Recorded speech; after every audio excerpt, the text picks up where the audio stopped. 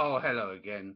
It's the same old dreary, uninspiring renationalisation, financial rejigging, and empty slogans that have simply raised the boredom threshold that are emerging from the Jeremy Corbyn campaign for Labour leadership.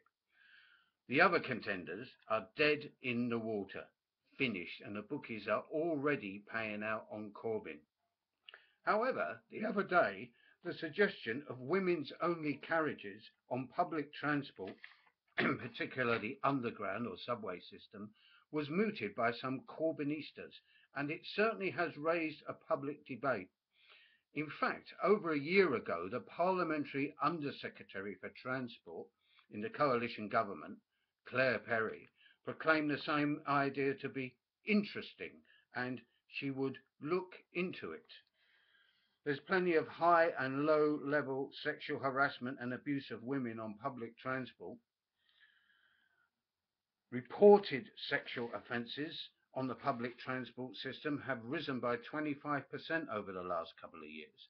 So there's no denying there's a real problem, and that problem stems almost completely from the mindless, misogynistic attitude of some men towards women. But would women-only carriages alleviate the problem or create more? And what are the alternatives to voluntary segregation? Women's carriages may appear to be a step forward, but they are a mighty leap backwards. It recognises a real problem, but it will only exacerbate it. We anarchists are totally opposed to segregation. That's why we've been fighting against the poor doors.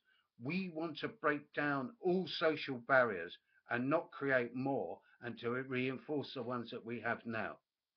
Women who choose not to ride in them, for whatever reason, will be recognised as fair game, more up for it, or loose and available by the slimy creeps that sexually harass and abuse women on public transport. Muslim women, for example, could come under attack from regressive elements in their own community for bringing shame and disrepute on themselves should they ride elsewhere than the women only section. There will be many, many other problems. Okay, so what are the alternatives?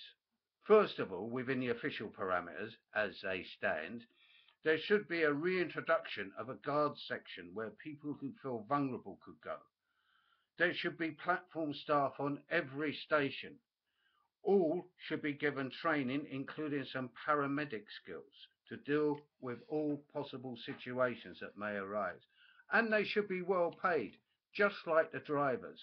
And we're not talking glorified ticket inspectors who themselves just harass people. I'd like to see the insult of first and second class travel done away with and the entire managerial clique abolished. The workers, staff, and passengers groups will do a better job of running the system than the shambles that we have now. Fares should be slashed drastically. Society has to make the choice. Money, costs is only a fraction of the consideration. But there's another immediate response, something that we can all do, and that is to intervene and show solidarity if we witness harassment, sexual, racial, or otherwise, and not to pretend to be reading the newspaper. We can't wait for a revolution to combat this behaviour, and certainly expect anything from more meaningless laws. The state will only exacerbate the situation and create more problems with these laws, as I said before, and they will divide and rule us more efficiently. The real solution is for people to stand up and support anybody being sexually harassed there and then, and to expect support from others. And that's how things work in reality anyway, in the public space and on the streets. We need to stand up for ourselves and others and show real solidarity. That's really what it's all about at base level when you come to think about it. Bye.